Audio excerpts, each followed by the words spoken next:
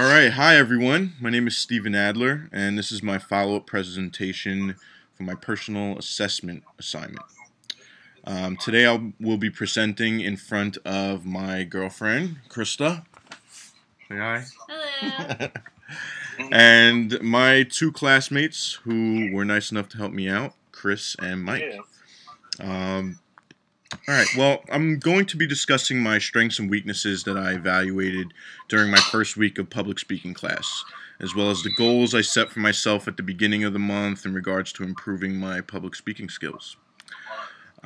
Looking back, I had said that my biggest strength in public speaking is my open mind and fearlessness, which allow me to not be afraid to try new things when it came to my approach.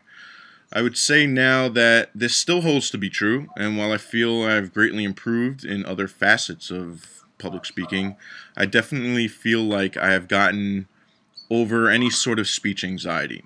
This prevents me from overthinking my performance, and I can focus more about connecting with my audience. One example of this is a personal feeling of calmness while speaking during my team meetings throughout this past month.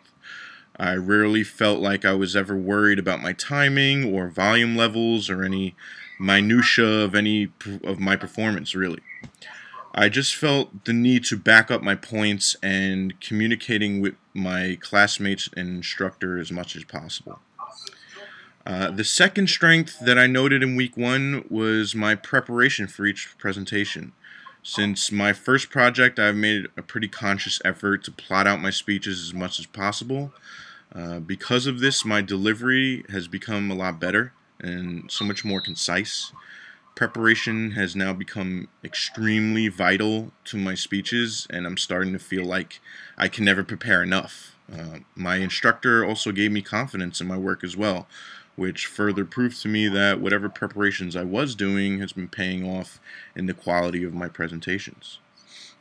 As for my weaknesses, an odd twist was also my preparation. One of my main obstacles for me was to not sound like a robot or sound like I am reading from a prepared statement.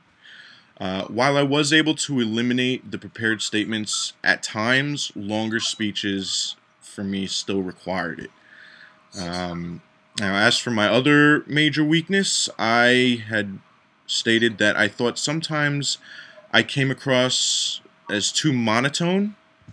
As someone who has difficulty staying focused during extended speeches, nothing really pet peeves me more than a monotone speaker. I tried to put a lot of effort into differentiating my tones throughout my presentations by instilling some moments of emotion or personality.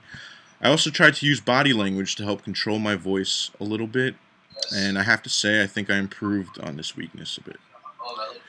Now, as for my goals this month to improve my public speaking skills, I said number one would have to be constantly reminding myself to take it slow and to get my points across as well as possible.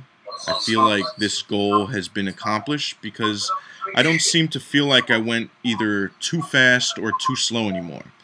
My pacing in general is where I would like it to be. My second goal was to be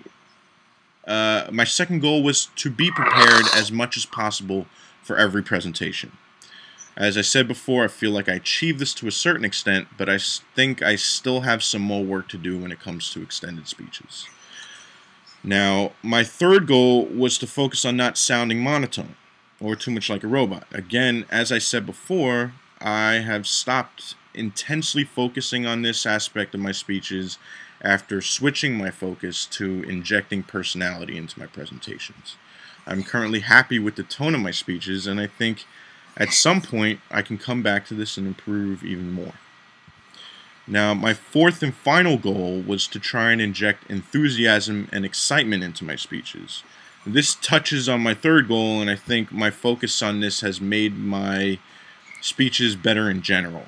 I'm now just trying to refine and hone my skills so that I don't come off as too much. That's like waffles. Otherwise, I think I've made a lot of headway with this goal, and I like what it has done to my speeches. The one thing I learned how to do this month that really opened my eyes in many ways was integrating visuals into my speeches.